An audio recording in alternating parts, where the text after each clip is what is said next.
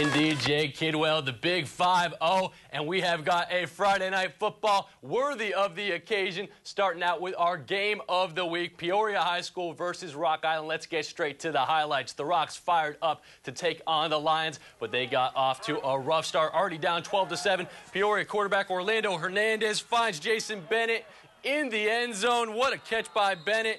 And if it worked for the touchdown, why not try it for the two-point conversion? Hernandez to Bennett again, and Bennett just making the Rocks look silly. 20-7, Peoria doesn't get much better for Rock Island. Fourth down, Jacob Ellis trying to make something happen. He is sacked, ball turned over on downs. Then a short time later, Hernandez pitches it to B.J. Harris, and he is running down the sidelines. He goes all the way, 54 yards. You're not going to catch him. Makes it 26-7. The two-point play, no good, but Peoria High School rolls over Rock Island 56-15, 63-15 actually, the final score in that game. Staying with Big Six teams, Alleman and Quincy battling for the top spot in the Big Six. After a few empty possessions, Alleman strikes first.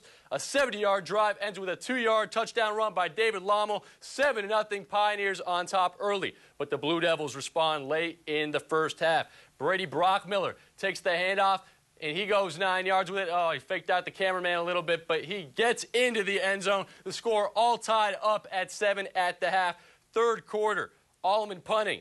And this is not what you want to be doing on special teams. Looks like Quincy recovers for the touchdown, but actually after a long review, the refs rule it a safety. Quincy not happy at all, but the Blue Devils defense stout all game long. They hold off Alleman late to win 9-7. Big win for Quincy. Roland, how about that big showdown down at the Soul Bowl? Back to you.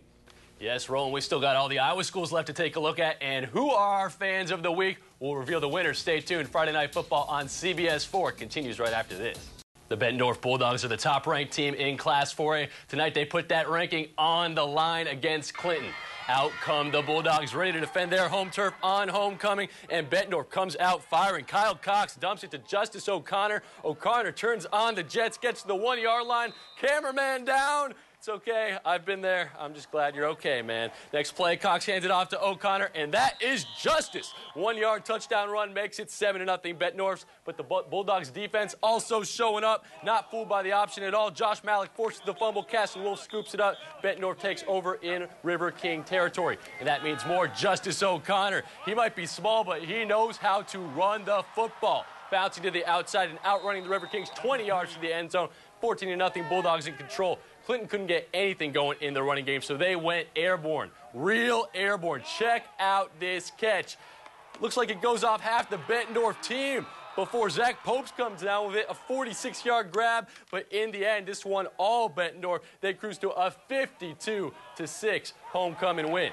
Couple miles down the road, Davenport North and PV going at it, 42-0 Spartans at the beginning of the second quarter. I honestly don't even know how that is possible, maybe because of that guy's conducting skills. But the Wildcats defense still playing hard, forcing the fumble on the option. PV recovers it. Okay, so you think the Spartans would learn their lesson about running the option? Nope. Another fumble. Devin Sperry and Caleb Schultz with a tackle for the loss for North, but it was a long night for the Wildcats. PV rolls 63-6. Roland, tell us about those North Scott Lancers. Elliot. Thank you, Roland. Don't go away. Fan favorites coming up next.